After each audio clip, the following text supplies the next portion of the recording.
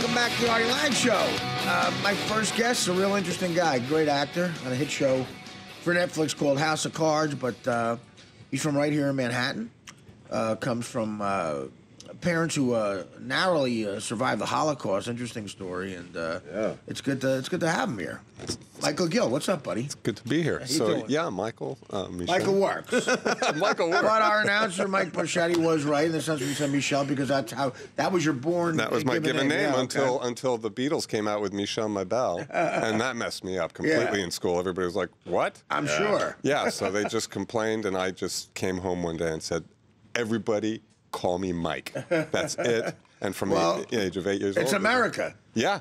What? So French was your first language, right? Well, French was my first language, and because my parents grew up in France, they wanted us to have names that could be translated in a bunch of languages easily. Assimilation. That makes sense. You can move from country to country, and your name is, Misha, or Michel, or Michael. Easy. Especially in Europe, I mean, because it's like going state to state, so going country to country. Yeah. But, so describe their Holocaust experience, your parents. What exactly happened? You know, my mom was 6 years old when she would hear those sirens go off and go down to the shelters, and the bombs would hit in Paris. Right. And my dad was 14. And he was doing the same thing. They didn't know each other. The families didn't know each other. And that was... When did the Nazis marched into Paris? 39. Yeah. 39, right? Yeah. Okay. So this was really... America was not in the war yet. No. No one knew if they were going to come in the war. Yeah. Yeah. And France was basically a German state. Well, yeah, some French collaborated with the Germans and, gave a lot of Jews up. Quite a few people, right? unfortunately. Yeah.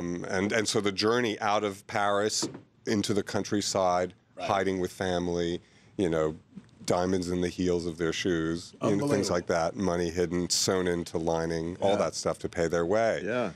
This is serious stuff. Like my wife's mom is Parisian, and she talks about the war all the time. It changed her life, of course, and she still feels affected by World War II. Well, I mean, it's pure evil coming in and saying, listen, we're going to kill you and take everything you own. Yeah. Not necessarily in that order. But, yeah, that's basically what's going to happen. And some people couldn't believe, obviously, too many people could not believe. Yeah, because it's not the Dark Ages. The craziest statistic about the Holocaust is it was only 70 years ago. It's not like, the days of Vlad the Impaler or medieval times. This was, my grandfather fought the war. There's direct connections. So, and we haven't changed much in certain areas of the world, clearly. It's just the same thing over and over. Scary People part are constantly about it, trying to cleanse and get rid of and genocide. So I hope we figure, what I would like to think civilized world figured out how to not have that happen again. But it's the fact that it still happens with human beings is scary. So your mom was 6. And my mom was 6. What about your dad? Yeah, he was 14. And so he'd become a real Frenchie at that point. And they were both from Russian parents. So they both spoke Russian and French. And wow. Okay. It was now, was there any chance of them getting help on that side of it since the Russians were Oh, my allied? God. No, they were told not to come back because the pogroms, everything. It was just a mess. So how do you get the Russian? How do you get there? And when you get there, what? And then, of course, look, they were on our side, and thank God, because that's what beat Hitler, trying to fight them and us. But Stalin, he's not exactly a stable guy. Yeah. I'm sure. Yeah, don't worry about it. Stalin will be fine to us. That's a guarantee. He did his share of, knocking my people God, off. It was a mess, and it was a scary time. And my grandparents, they walked out of Russia in 1924 when Lenin was, when he died, and so they didn't look back either. It was just that part of the diaspora, the whole journey, the exodus to safety and assimilating.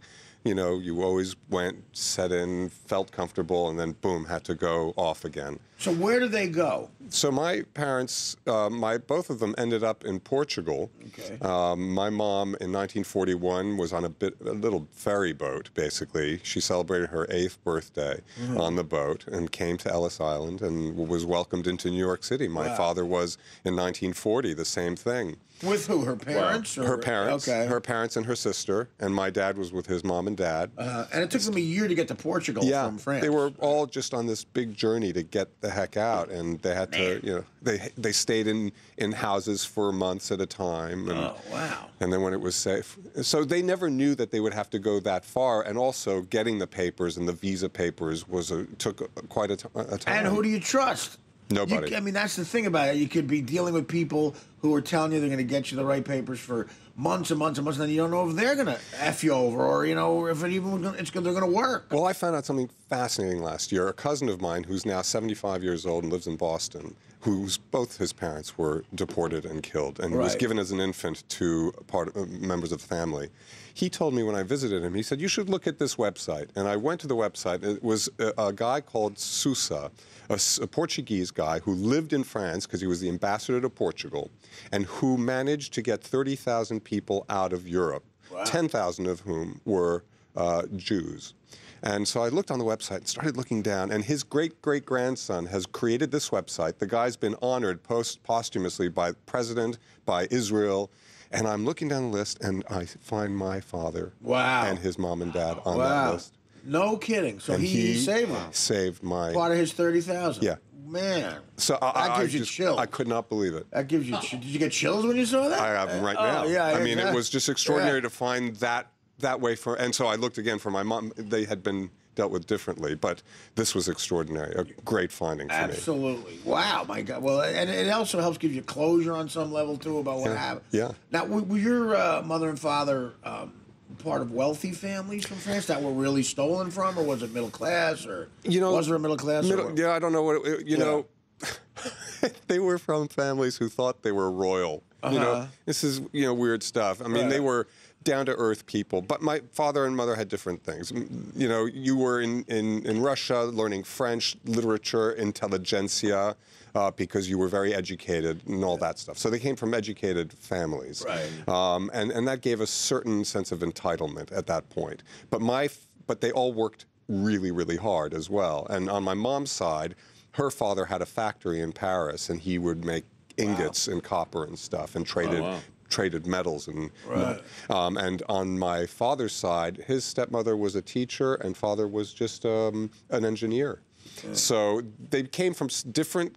My father's family settled in the Bronx, and my mom's family settled on Central Park West. Okay, well, there you go. So there you go. There's a difference. Yeah, there is a difference. So cut to 18 some odd years later, and you come along. You're born. So I'm born in 1960. Right. First generation. Three sisters, but two before me. We're born here. My father's working for my mom's dad at this factory in France. We moved there for a year when I'm little, 63. Kennedy gets shot. You know, that little thing. And my father, learned a lot from my grandfather, but really felt that he was a bit of a gambler and would lose everything, and he couldn't bank on that uncertainty with his family. Really? Yeah. No kidding. and he was lucky enough in 1964 to win the French lottery. No kidding. Wow. Right? What an interesting story, yeah. So he wins this lottery and decides to leave my grandfather and open his own office on Wall Street. Man. And start trading, because he had a seat on the commodity exchange, and just went his own way. And he had a good nose. It's not what he wanted to do, but he just was good at it. So he wins the really big life lottery, being on that list of 30,000. Yep. And now he wins a money lottery. Yeah. And so you're now in a position where you can sort of pursue what you want to in life, maybe a little bit like acting and something like that. Well, you know what? The strange thing was when I finally decided to go to college, my dad really did not want me to be involved in business. Okay. Because he knew what the dark side of business was, and he didn't want me to get involved in a backstabbing, competitive. So you got into show business. So I got into show business. I want to talk more about that. We got to take a break, but obviously it's a fascinating story, and we'll talk more with Michael Gill after this. The Artie Lange Show, weeknights on Audience, only on DirecTV.